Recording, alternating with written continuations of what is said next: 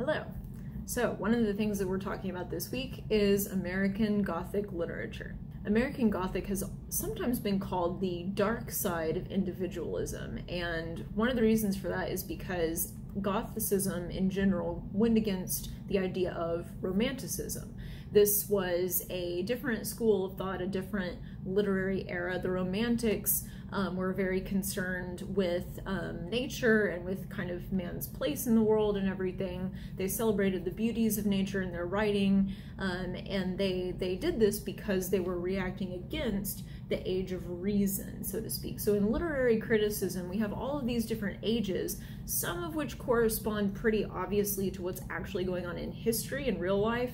Some of them don't. It just reflects kind of the themes and the methods that were present in the writing of the time. But yeah, so the Romantics were originally writing from a place of wanting to kind of free the imagination, to break away from the age of reason and just sheer logical thinking and whatnot, and to create sort of an ideal situation in their writing that involved a lot of communing with nature, a lot of reflecting on man's place in the universe.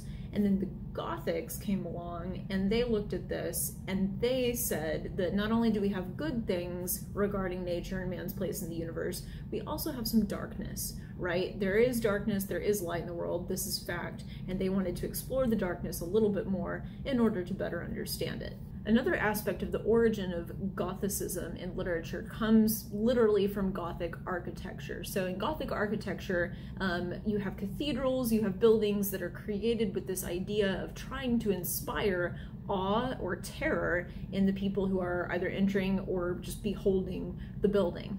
So they usually had great, spires with pointy bits coming off of them. If you look at Notre Dame, if you look at any kind of old ancient cathedral, a lot of times you'll see some Gothic architecture in there, and that was because the people who designed the cathedrals wanted them to come in and be not necessarily terrified, because you don't necessarily want to go to church and be terrified, but you want to be awe-inspired. And so they made these buildings that were impressive, that were a little bit dark, so that people could be in the proper mindset that they wanted them to be in.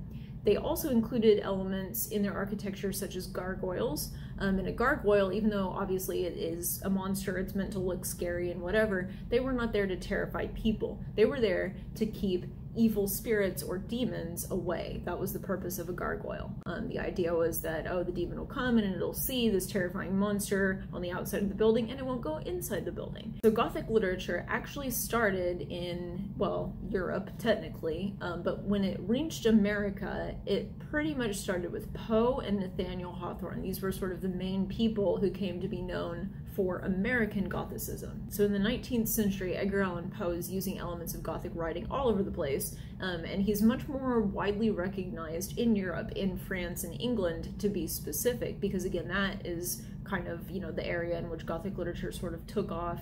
You have in England the Penny Dreadfuls, if you've ever heard of that, little serial stories in their papers about murders and things like that. That's where Sweeney Todd came from.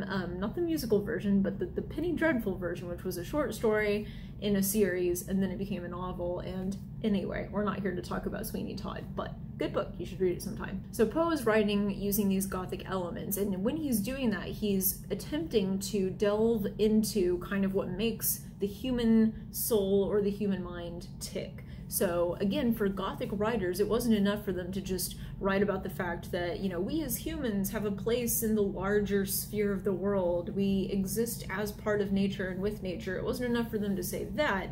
That was for the Romantics to say.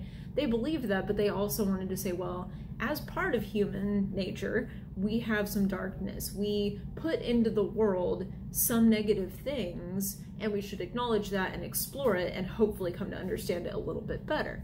So Poe's settings in his stories are dark, usually, not literally dark sometimes, but meaning, it takes place in either a ancient castle or a decaying estate or just somewhere creepy in general.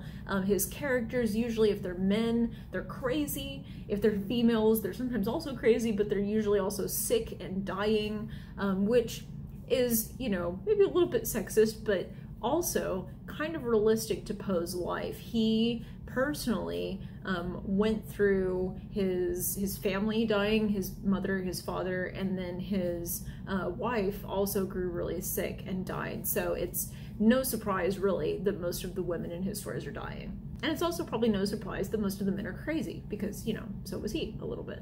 Many of Poe's plots include so-called Gothic elements such as murder, such as live burial, which is one of his biggest fears, which is why it features prominently in many of his stories.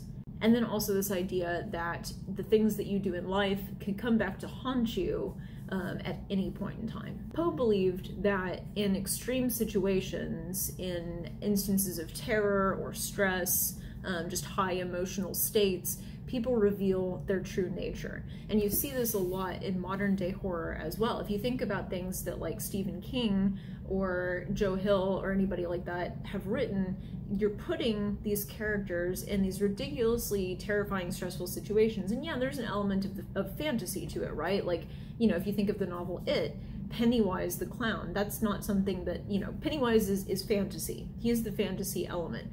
But what the children and then eventually adults in the novel undergo are very, very real human emotions and human situations.